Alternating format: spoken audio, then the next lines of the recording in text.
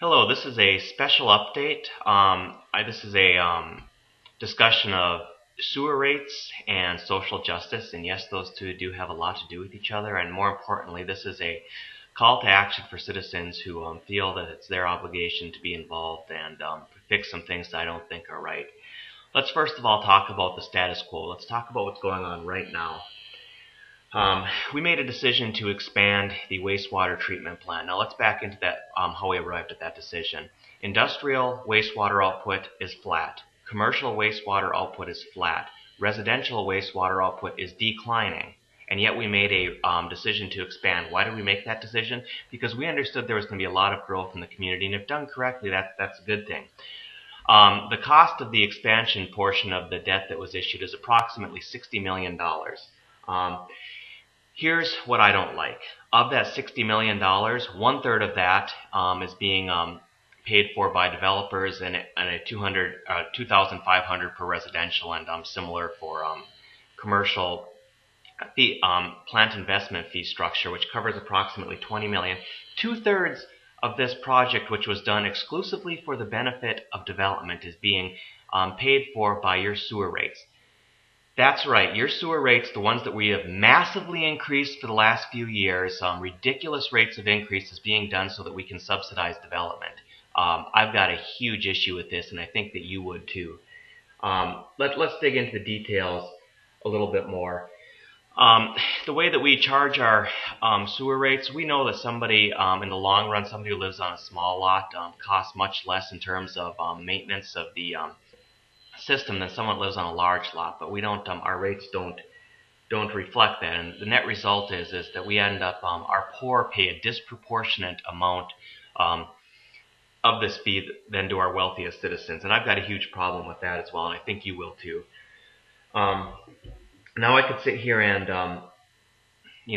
I could sit here and complain about the system. The reality is the next few years we're going to have to raise sewer rates anyways because the bond covenants that we have on the debt that we issued are going to force us to do so. That's just the unfortunate reality, but that doesn't mean we can't start acting responsibly today, and that's what this video is all about. Rather than just complaining, and don't get me wrong, I do like to just complain, but I'm actually going to propose a completely different policy than what's being proposed right now, and I'm going to need your support to make it happen. 4 points to my plan. First and foremost, instead of having a flat per unit rate for everyone in the city, we're going to break it into 3 tiers. People who live on average size lots, smaller than average size lots, and larger than average size lots. We know that the larger the lot you live on, in general, the more expensive the cost of maintenance. As such, I'm going to propose reduced fees for people who live on the smallest lots. That would be like people who live in the Kutzke Park neighborhood, and higher fees for those people who live in the more sprawled out areas, like Scenic Oaks, for example. Why is this good for everybody? Well, actually, if we take out the developer subsidies, everybody, whether you're on a small lot or a large lot, in the long run are going to end up paying a lot less. Second point, in the future we're going to be asked to build some and maintain and operate some very expensive lift stations so that we can continue our never-ending sprawl. We need to make sure that when that goes into a place, special districts are set up so that the wastewater fees in those particular areas are higher so as to cover the operating cost. It's absolutely ridiculous, even though we've been doing it forever, to ask the citizens of Kutzke Park or East Side or Slatterly to subsidize the sprawl on the far northwest side of the city. Got a huge issue with that, and you can help to make the change. Third thing, and this is probably the most important and the thing that just really disgusts me, we absolutely, positively have a moral obligation to eliminate this $5,000 per lot subsidy. The reality is if the cost of development is $7,500 per lot, that's what the fee should be. I have a huge problem with instead charging them $2,500 and then asking some of the poorest in our community to pick up the difference. I don't think we've been talking about this. I think it's something that we should talk about. Finally, my fourth point.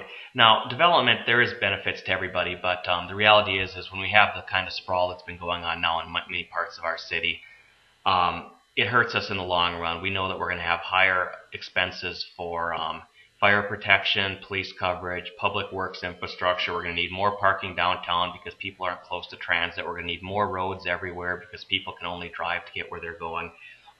This is an opportunity to take what would otherwise be a big hit against development and actually guide them in the right direction.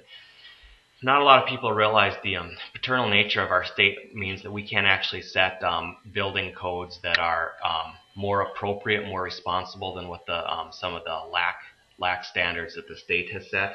So instead, we're going to use the $7,500, and if a developer is willing to do a quality development with quality construction, then we're going to use that as an incentive to reward them essentially for doing that. And basically, there are two ways that we would essentially waive the $7,500 PIF fee, where then again it would be coming out of the sewer fees. First is if they're willing to reinvest in brownfield infill type developments. This would be, the drug house down the street from you. If they're willing to tear that down or buy it off, renovate it, and turn it into a new single family home, then that's the kind of thing that we could waive the plan investment fee. I guess in this particular case it would be if they were building a new home there. This helps our existing neighborhoods, and it's something that we should be doing anyways. Obviously we should look in before we look out in terms of growth.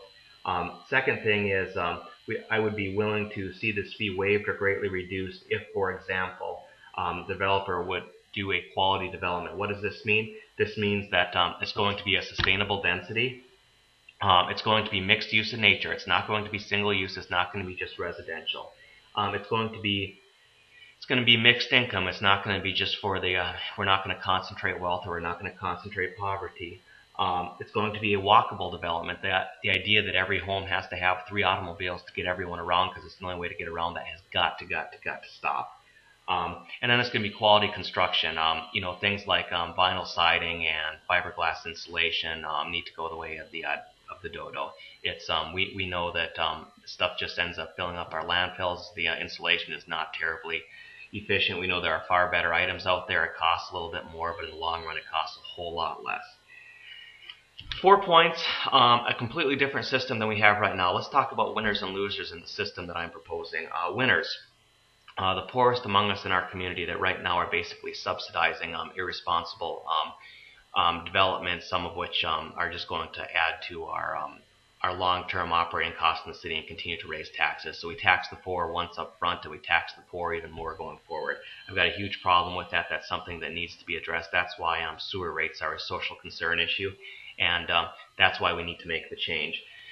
Second group of winners, people who live in new areas, because you know what, with the incentives there, one of two things is going to happen. Either the costs of new homes are going to be $5,000 more, which puts them at a competitive disadvantage with other parts of town, or people are going to be knowing that they're going to be getting a quality constructed home in a well thought out neighborhood that's not going to serve to continue this process where we continue to sprawl beyond our means of paying for it.